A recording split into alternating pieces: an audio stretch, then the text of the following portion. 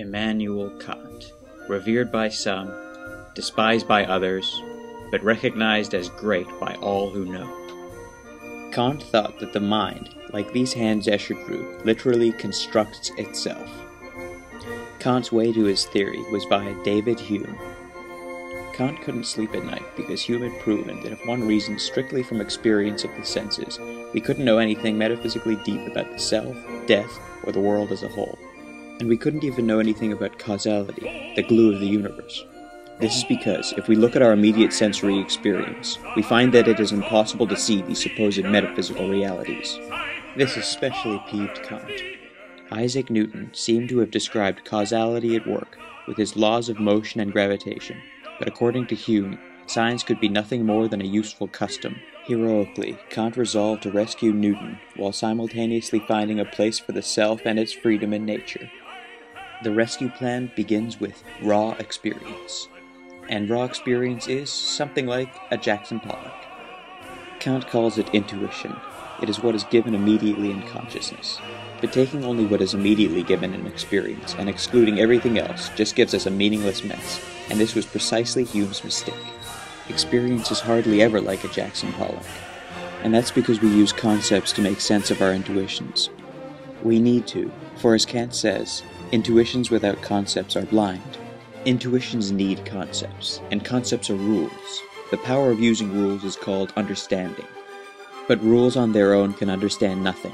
Concepts without intuitions are empty. To give content to our conceptual thought and sight to our raw intuition, we must use rules to understand our sensual receptivity as a unified perspective of the world.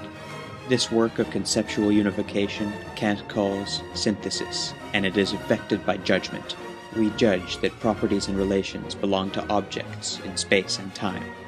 Kant thinks of judgment as a free act of the human will. It is through judgment that I not only make up my mind, but I make my mind.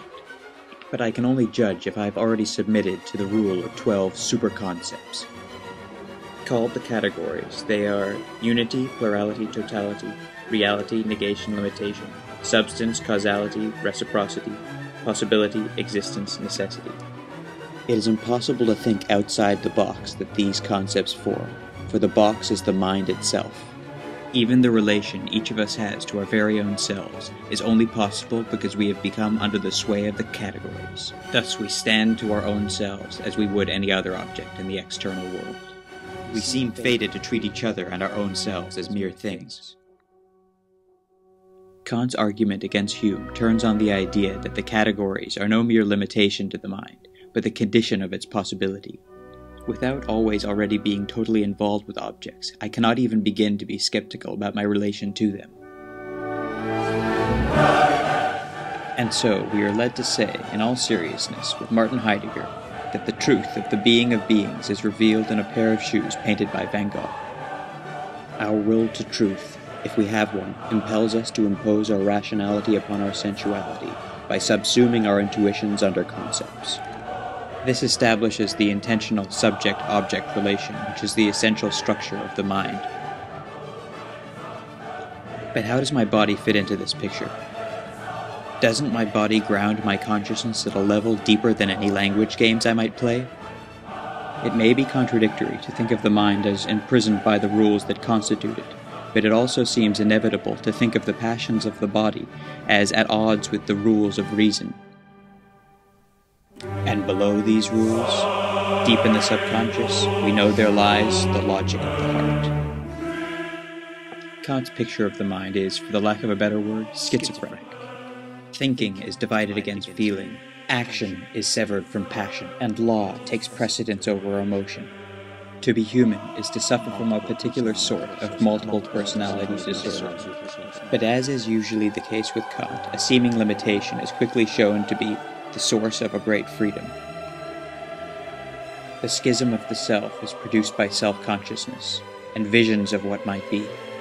In moments of self-consciousness, we distance ourselves from the self we are to decide the self we are going to become.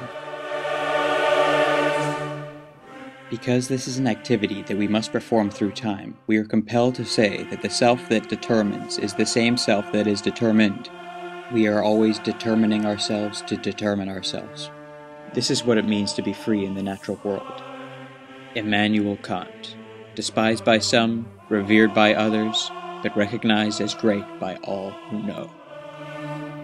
I give Kant the last word.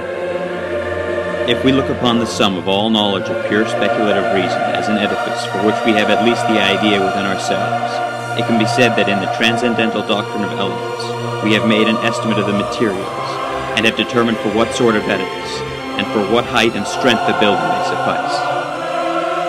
We have found, indeed, that although we had contemplated building a tower which should reach to the heavens, the supply of material suffices only for a dwelling house, just sufficiently commodious for the business on the level of experience, and just sufficiently high to allow of our overlooking it.